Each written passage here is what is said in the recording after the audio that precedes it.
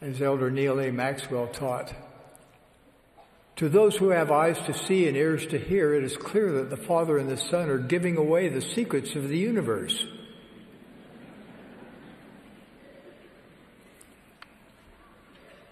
Nothing opens the heavens quite like the combination of increased purity, exact obedience, earnest seeking, daily feasting on the words of Christ in the Book of Mormon, and regular time committed to temple and family history work.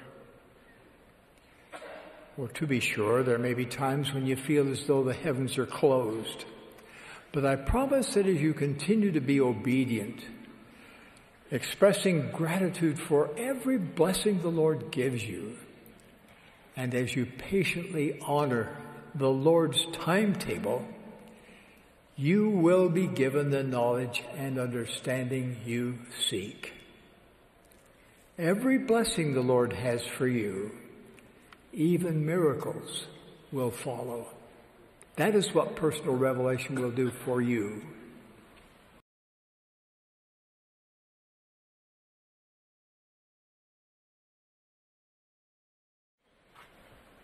We are grateful to President Eyring and President Oakes for their inspired messages, and to the Mormon Tabernacle Choir for the beautiful music they have provided this Easter morning. What a glorious privilege it has been to celebrate Easter with you on this Sunday of General Conference. Nothing could be more fitting than to commemorate the most important event that ever occurred on this earth by worshiping the most important being who ever walked this earth.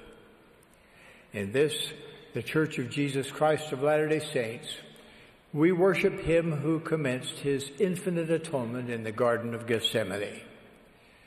He was willing to suffer for the sins and weaknesses of each of us, which suffering caused him to bleed at every pore.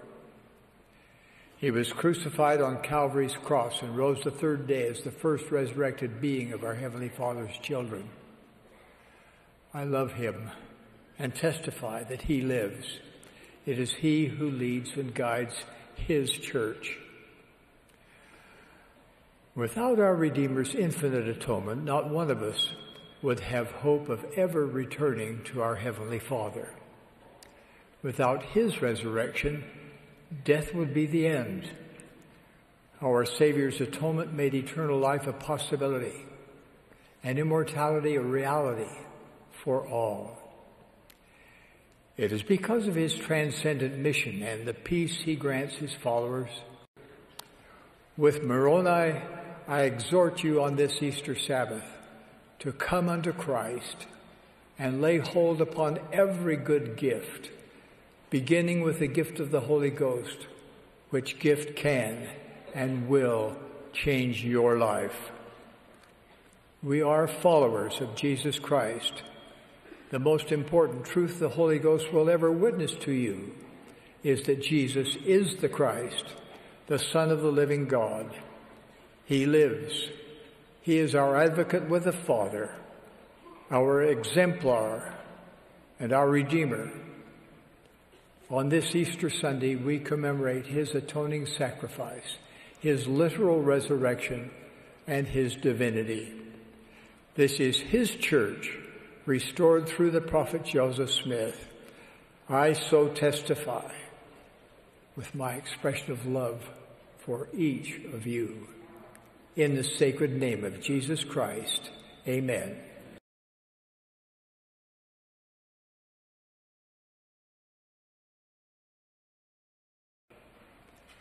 Our Savior and Redeemer Jesus Christ will perform some of his mightiest works between now and when he comes again.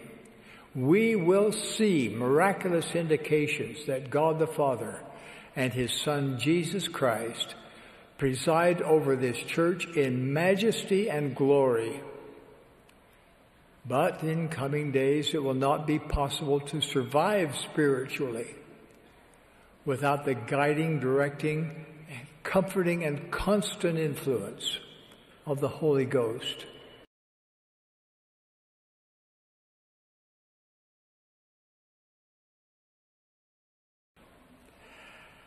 I am optimistic about the future. It will be filled with opportunities for each of us to progress, contribute, and take the gospel to every corner of the earth. But I am also not naive about the days ahead. We live in a world that is complex and increasingly contentious. The constant availability of social media and a 24-hour news cycle bombard us with relentless messages. If we are to have any hope of sifting through the myriad of voices and the philosophies of men that attack truth, we must learn to receive revelation.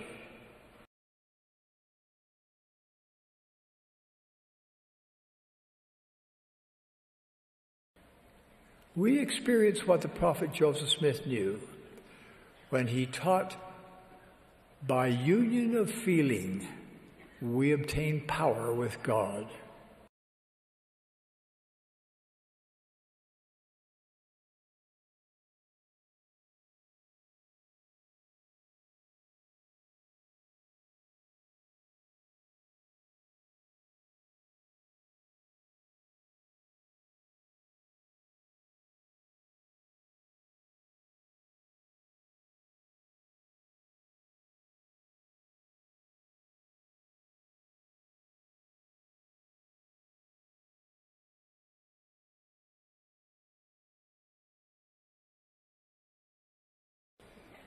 Because I know that good inspiration is based upon good information.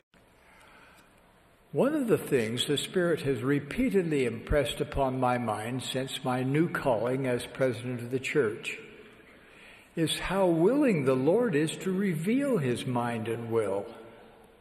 The privilege of receiving revelation is one of the greatest gifts of God to His children. Through the manifestations of the Holy Ghost, the Lord will assist us in all our righteous pursuits. I remember in an operating room, I have stood over a patient, unsure how to perform an unprecedented procedure, and experienced the Holy Ghost diagramming the technique in my mind.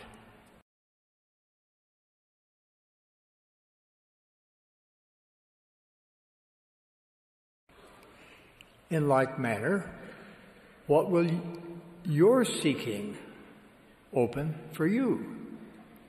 What wisdom do you lack?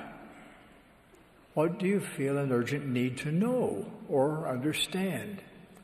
Follow the example of the prophet Joseph. Find a quiet place where you can regularly go. Humble yourself before God. Pour out your heart to your Heavenly Father. Turn to Him for answers and for comfort. Pray in the name of Jesus Christ about your concerns, your fears, your weaknesses. Yes, the very longings of your heart. And then listen. Write the thoughts that come to your mind. Record your feelings and follow through with actions that you are prompted to take. As you repeat this process day after day, month after month, year after year, you will grow into the principle of revelation. You don't have to wonder about what is true.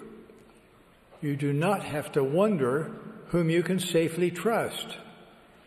Through personal revelation, you can receive your own witness that the Book of Mormon is the Word of God, that Joseph Smith is a prophet of this dispensation, and that this is the Lord's church.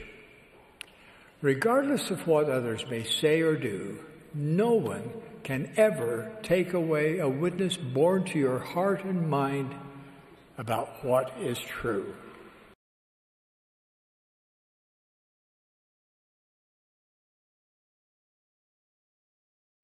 That my wife Wendy and I felt comfort late on January 2nd, 2018, when we were awakened by a phone call telling us that President Thomas S. Monson had stepped through the veil. How we miss President Monson. We honor his life and his legacy. A spiritual giant, he left an indelible imprint upon all who knew him and upon the church that he loved.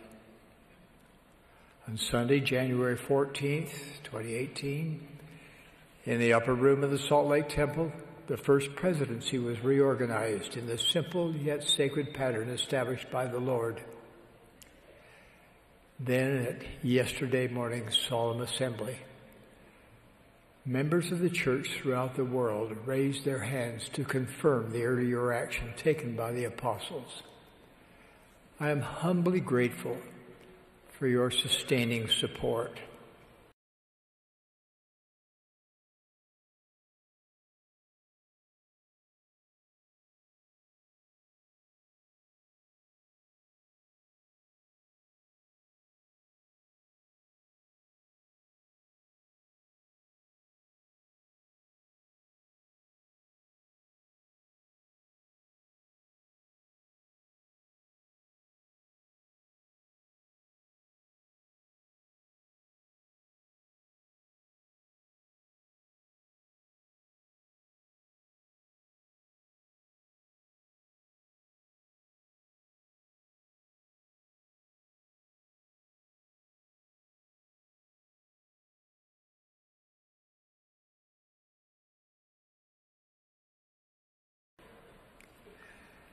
I also owe much to my forebears.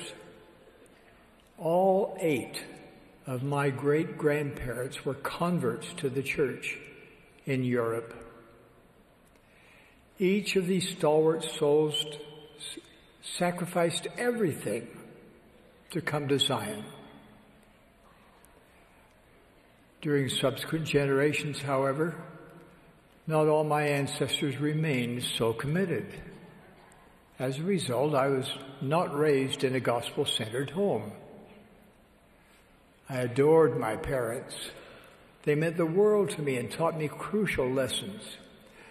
I cannot thank them enough for the happy home life they created for me and my siblings. And yet, even as a boy, I knew I was missing something. One day I jumped on the streetcar, went to an LDS bookstore to find a book about the church. I loved learning about the gospel. As I came to understand the word of wisdom, I wanted my parents to live that law. So one day, when I was very young, I went to our basement and smashed on the concrete floor every bottle of liquor.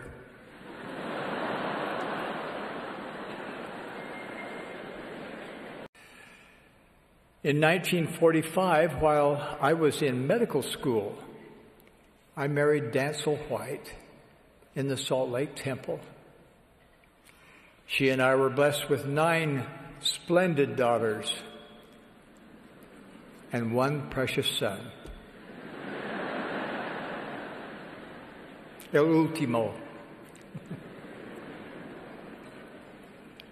Today, our ever-growing family is one of the greatest joys of my life.